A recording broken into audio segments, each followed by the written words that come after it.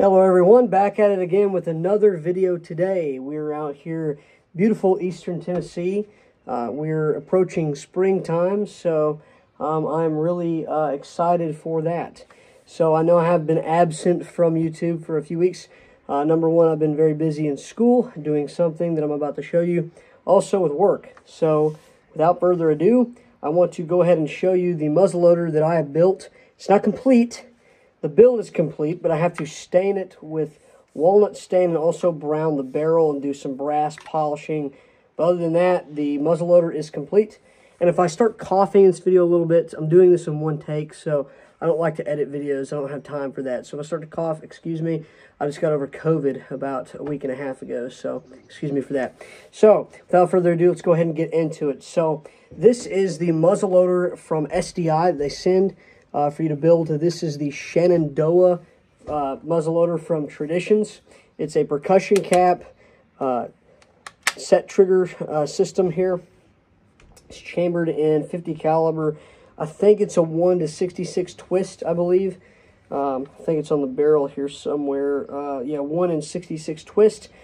Let me get a close-up of all of this for you so you can see. Now, there's a few things that I have done wrong on this, and a few things that I messed up on very greatly, actually, that I had to, well, let's say use some methods that are not normal to fix this. So I want to preface this by saying, before I get into kind of the overall, the overview of how I built this, but this is not easy. The reason why it's not easy is because it takes a lot of time. It takes a lot of time and a lot of patience. Both I don't have. I don't have a lot of time, and I don't have a lot of patience. And by the way, YouTube, this is unloaded. We have no cap. We have no cap on the nipple, and then we also have nothing in the barrel as well. So we're not shooting it today. We are going to do that, but I want to stain it and finish it before I do a test shot on YouTube on here.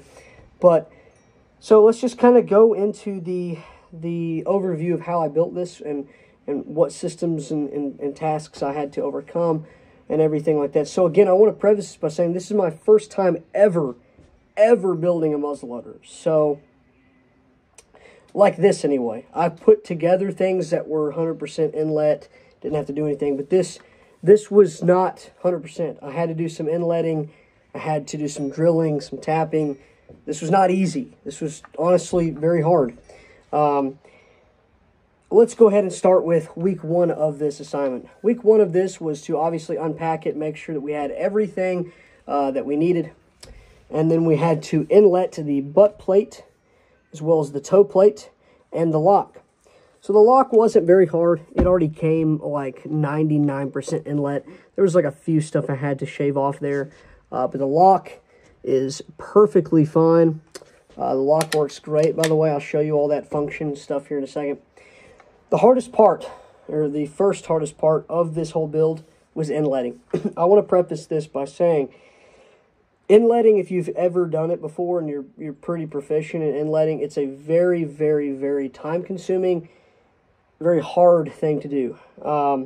Inletting, by its definition, and I'm probably paraphrasing here, basically, there are pieces, brass or metal parts that need to be fit to the wood of the firearm, and you have to make sure that they fit properly, and the way to do that is to inlet the wood, which means to carve out or take away part of the wood to get it to fit in properly. And so we had to inlet the butt plate, and you're going to see that I messed up very badly, and I'll explain here in a second. So I had to inlet the butt plate there, and as you can see that, the toe plate. Now you're probably thinking, well, why does that look weird right in there? So, again, inletting is very complicated. I work a full-time job and also in full-time school, and that's not an excuse. But what I'm saying is, you have to be patient. You have to do this very time accordingly. You have to take your time, and I don't have a lot of time to take. So, basically, we had to fit this brass butt plate to the stock, to the back butt stock of the rifle. And in order to do that, I had to carve out sections of the butt plate. And if you're wondering why that looks like wood filler, That's because it is. So I inlet way too much, basically. I'll just go ahead and say it. I inlet way too much. For some reason, I wasn't... When I fit the brass piece to, or the butt plate to the butt stock, I figured I would just go ahead and drill the holes and then just sand it down to the brass, which is what I should have done, okay? I know that it would have been perfectly fine like that. However, the assignment requirements were to inlet the butt plate, not drill it, screw it in, install it, and then sand the wood down to the brass. We actually had to inlet it, okay? So I emailed my teacher, asked them, hey, you know, I don't really think I need to inlet here because I'm, number one, really still kind of confused on how inletting works. And number two, I feel like I don't need to. Like, I feel like I'm going to mess it up. Why can't I just drill the, drill a pile of holes, screw the butt plate in, and then sand the wood down? Because keep in mind, this wood here was sticking out like this much, and up here sticking out. So it wasn't completely flush with the brass. And so the teacher said, hey, you know, we have to inlet it. It's part of the assignment requirements. Here's a video on how to inlet, which I knew how to inlet because I've watched the videos. We're in school learning about it. And they provide you this thing called inletting blue or inletting black. It's basically like a non-drying paint. And what it does is when you put, like, you'll basically, this butt plate here, this brass piece, I would take the agent with a paintbrush and wipe on there, and then stick it onto the wood here, and then take it off. Now, there will be transfer marks on there, and it'll be part of that inletting agent. And what it does is it tells me how much I need to carve, or where I need to carve out with wood gouges, or chisels or something like that. Now, again, I didn't really think I needed to do that, but the assignment requirements said I did. So I'm going to hoist it this way. You can see how much wood I cut off that didn't need to be cut off, because you had to fit it this way. I'm sorry about the orientation of this video. You had to fit it this way, but you also had to fit it this way, and in here, and also there, but you had to make mind of this little corner up here and everything. It was very, very, very, very confusing. Now, people watching this video that have done this assignment before in this school, you might have had an easier time than me. Hey, man, we all learn, we all go through things, we all make mistakes, and I'm totally okay with that. I'm actually very proud of this, by the way. This isn't just a, this sucks. I'm actually very proud of this. So, you had to inlet the butt plate and the toe plate. And you can see the toe plate didn't really need much, but I did put a little bit of wood filler right there because I chipped out way too much. The brass butt plate came out like here, and I had to file it down, get it down. But as you can see, just want to show you how much wood I cut off there that I didn't need to cut off. That's all that wood filler you see, okay? Then obviously we had to inlet the lock for that assignment, and that was it, okay? The next assignment was another very, very hard part of this this whole build. It was to install the barrel tenons, tenon pins, as well as the ramrod piece here, which is the rear thimble, and you've got your front rear thimble. I can't remember which one's front and rear, but you've got your thimbles here that basically hold the ramrod in place.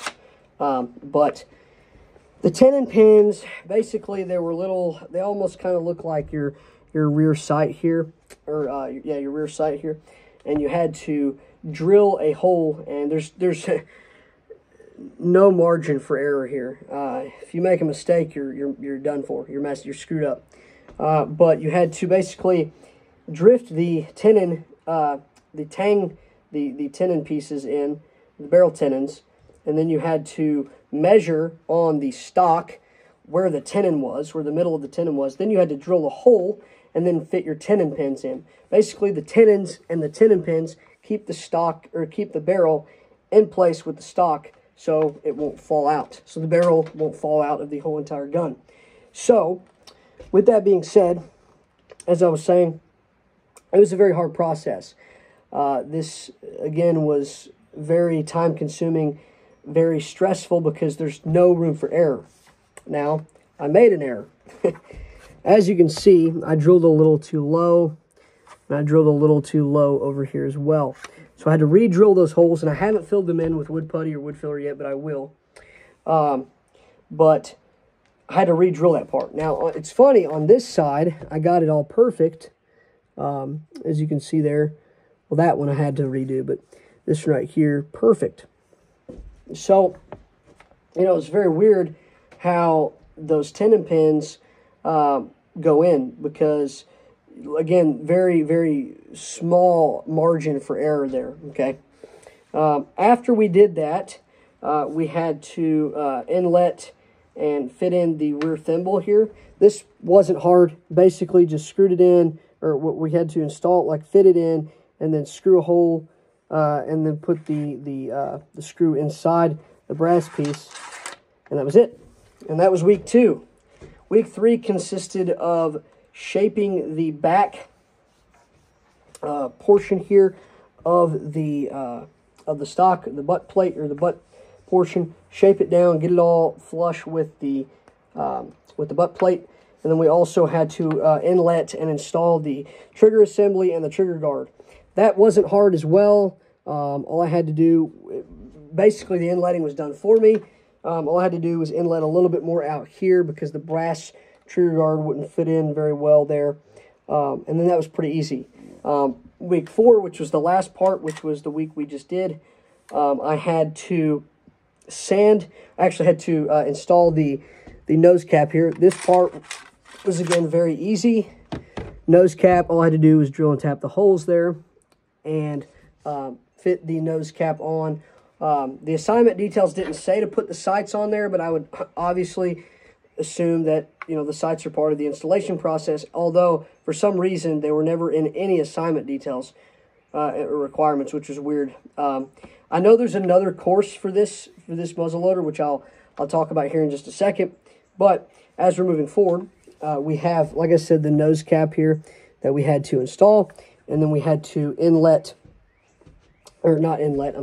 sand the whole entire stock down from 120 all the way up to 400 grit. Now, I sanded all the way up to 1500 because I wanted it very smooth for staining and everything. Yeah, that's really about it. Now, as I mentioned, you know, this firearm is not complete. It's built. The build is complete, but we still have to stain. We have to take all these parts back off, stain the stock and the ramrod in walnut stain, which they will be providing us. And we also have to brown the barrel with a browning agent and kind of make a nice finish there. And then as soon as we do that, then we have to take the stock and finish it with some linseed oil, true oil, something like that, to actually give it a nice finish to protect it from the elements. So that's it. That is the whole entire muzzleloader. And again, I'm going to show you functionality. Again, YouTube, this is a clear firearm. You have your full cock here with the lock. Then you've got your set trigger here. And then you've got your trigger. And that's really about it. So, did I make mistakes? Abso-freaking-lutely. I made plenty of mistakes on this firearm. But that's okay, and I'll tell you why. If you're watching this video and you're building one of these, or if you're in school and building one of these and you mess up, it's okay. It's your first one. If it's not your first one, then maybe we need to have a conversation. But I'm kidding. I'm kidding. We all make mistakes. It's okay. But the great part about failure and mistakes is, what do? You learn from them, okay? And because this was my first muzzleloader build where I actually had to inlet stuff and drill and tap stuff, I'm very, very, very excited to announce that I'm probably going to buy another one of these and do the same thing, but learn from my mistakes.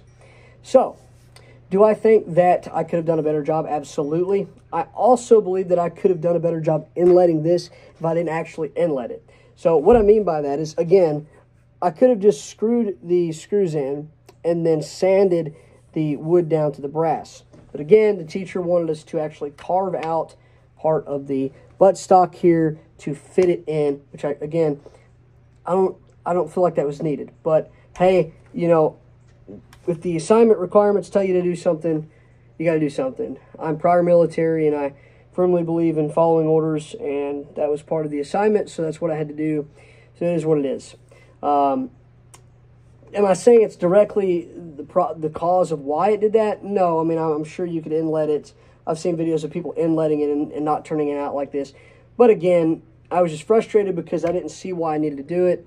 It just makes more sense to screw the butt plate on there and then sand the wood down to the brass, so you don't have to really install it, or you don't have to carve out anything. You just got to sand it down. So, am I going to shoot this firearm? Yes, but not today, because I don't want to shoot it without it being stained and finished, so I don't ruin the wood here from the black powder expelling, especially on the nipple here. There'll be a lot of black powder residue over here, so I don't want to do that today. But this is a complete firearm, and it is built now, so let me know what you guys think about this. If you want me to do any more videos on this, explain a little bit more in depth how I built this, I definitely will. I apologize for not giving like weekly updates like I said.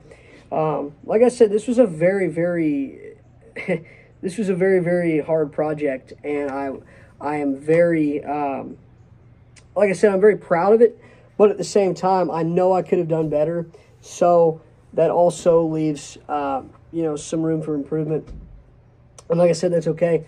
You're going to make mistakes in life, and gunsmiths really and truly excel in trial and error because, you know, your woodworking, your metalworking, your fitting parts, your replacing parts, you're even manufacturing parts as a gunsmith.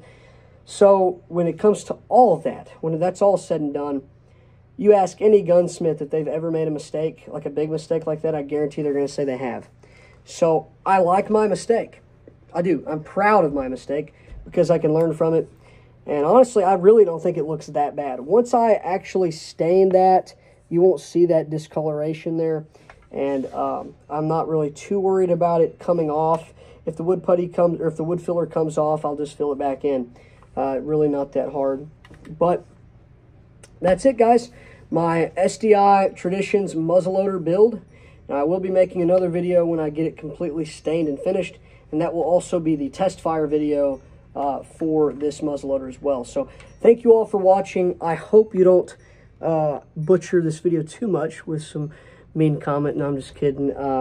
Like I said, I made mistakes. I'm proud of my mistakes because I can learn from them. So I take constructive criticism very well. So even from myself, you know, I got to look in the mirror sometimes and be like, hey, you made a mistake. So I hope you all have a wonderful day. If you've enjoyed this video, please sure to slap that like button. If you're new to this channel and want to be up to date on firearms legislation, firearms reviews, anything to do with firearms, especially the Sonora Desert Institute, which is an online accredited gunsmithing college, be sure to hit that subscribe button and turn on notifications so you get notified every time I upload a video.